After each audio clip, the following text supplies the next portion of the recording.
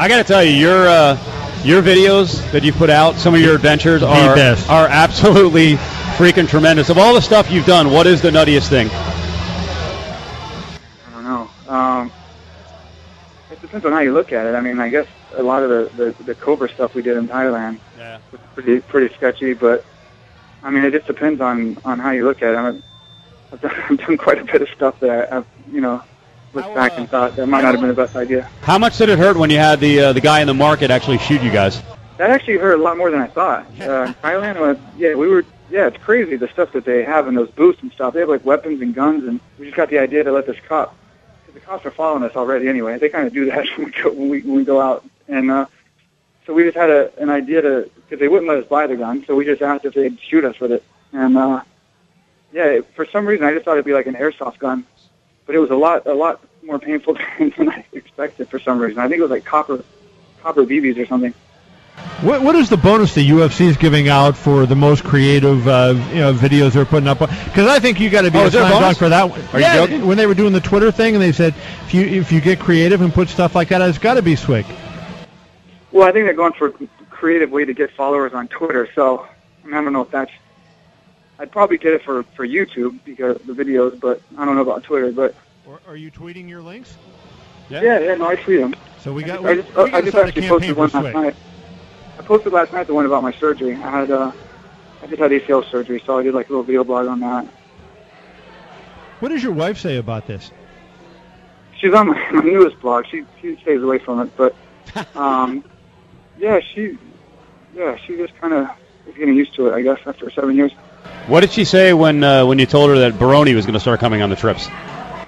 Yeah, that would scare me. She didn't really know. I mean, she knew we were all in Thailand hanging out and stuff. But I mean, a lot of these blogs we don't really plan. We always have a camera on us, and we're always doing crazy stuff. So, sometimes we just start filming, and it turns out to we capture some of the stuff. A lot of stuff we don't even put up. But the things we did, we've got some pretty interesting moments. Well, tell people from the fight side of things, and we're talking to Mike Swick here on the MMA Insiders, why you go to Thailand so often. Well, I love the place. I mean, I've loved it ever since I trained there, for the first time back in 2000. And, me and Roger Huerta are working on a real big gym in Phuket. We're building like a fight community with bungalows and a huge training facility. And it's right it's a real beautiful part of the jungle right there on an island. It's one of the most beautiful islands in the world. And so we're working on that right now. So I've been going back and forth trying to get that going. And, I just came back to do my fight camp, and then I got injured. So I just had surgery. That was a big setback. Mike, when you train over there, don't you lose something because you have access over in the States to some of the best fighters in the world? And I would imagine you get better by training with better guys. So what do you give up by having to go halfway across the world to prepare? No, I prepare at AKA at the gym in San Jose for my fight camps. But that's the problem. In Thailand, I mean, there's the best striking in the world with Muay Thai. So, I mean, anyone that's trying to improve their striking should go there and train with the Muay Thai guys. Unfortunately, there's not a real adequate MMA program, as you just stated, in Thailand. There's MMA camps where people are trying to do MMA, but there's no adequate top-level MMA training. So a lot of MMA fighters like myself and Fitch and all the guys from AKA, they go over there and they teach, do seminars, but they mostly just work on Muay Thai because there's not a real competitive, top-level MMA program.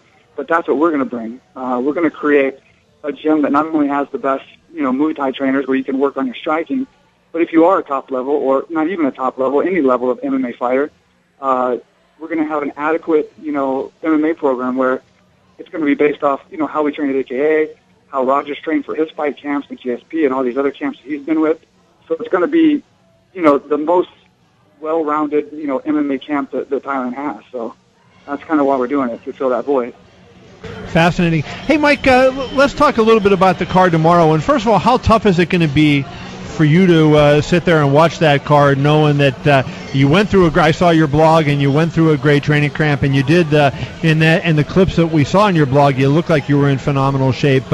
Injured a knee, I think it was your left knee, if I'm not mistaken, right? Yeah. How tough is it going to be to watch that? Oh, it's going to be tough. I was up last night watching a lot of the media coverage from Brazil, and it's just so tough because I really wanted to be there. I really want to be there and fight. I trained in Brazil before, and it was a dream to come back and actually fight in Rio. So, I mean, it was a dream come true getting on that card. And, I trained, better than I've ever trained. I mean, my health got back finally for the first time since I've been a welterweight. So, I mean, I was walking around at 190. When I got injured a couple weeks ago, I was just under 190. So I was almost 20 pounds over still. I haven't been that big. Like, when I fought Yushin Okami at middleweight, I was 182. Wow. So I was 8 pounds bigger for this fight camp than I was when I fought Loazo and Yushin Okami at middleweight. So, I mean, this is the biggest I've ever been at welterweight, the healthiest I've ever been at welterweight. For the first time in my welterweight career, I'm not walking around at 170, malnourished, weak. It was the best camp of my life. I mean, I was going out there to, what in my opinion, have my first true welterweight fight. And 2 weeks before I left, I got clipped right in my knee, and it's just an unfortunate incident. And I mean, because of my health, I think I was way less susceptible to getting injured. So I think things were going really great. But something like that, you just can't stop. I mean, the impact was so tough that it snapped my ACL, completely off, tore my MCL, messed up my meniscus. It was about as bad as it gets. When you look at it, and you've had so many different things that have kept you out of fights and have impacted your career, is there ever a concern, like you think of, maybe in the NBA, Greg Oden now or Sam Bowie years before, that their bodies just would not allow them to compete at the level that their talent suggested they would? Well, it was a concern here with my health these last few years, with the esophagus issue, and, I was pretty much going to be retiring. I mean, I thought that when I backed out of that fight with Mitchell, I mean, he backed out, but, I obviously, when the UFC called, they didn't have an immediate replacement. I pulled out as well. I thought that was going to be it. I mean, the doctors have been telling me for the last couple of years I shouldn't even, be doing anything athletic. I should be focusing on my health and no stress and eating right and working on this condition. And so I thought I was done. And it was a hard thing to swallow. And since then, I got a lot more educated on my condition, what I can eat, and I had it completely under control for this fight. So it's kind of like being reborn. So for this fight camp, I definitely didn't think I was done. I definitely didn't think that my body wasn't going to hold up. I felt the best I've ever felt in my entire life. And so that's what's so tough. It's tough because I can't make this fight, but I'm excited because I know I'm back. And this knee injury has nothing to do with my health, has nothing to do with my training, my technique. So all this is a delay, but at least I know all I got to do is have another fight camp, like I just had, and I will, and I know I'm going to perform better than I ever have. So that makes me feel better. That makes me feel better knowing it's just a delay, and I will come back stronger than ever, and that's a big improvement from last time. Last thing before we let you go, what's happening with Koscheck? Is he coming back at welter, or is he going to fight middle? I don't know. He says he wants to fight middle, but who knows?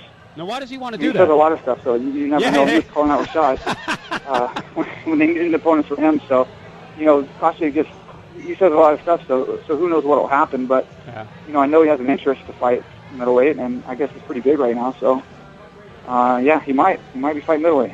All right, good deal. Mike, be safe. We're rooting for you to come back, fully healthy and get back in there in the octagon. Thank you. Yeah, thanks a lot. I appreciate it.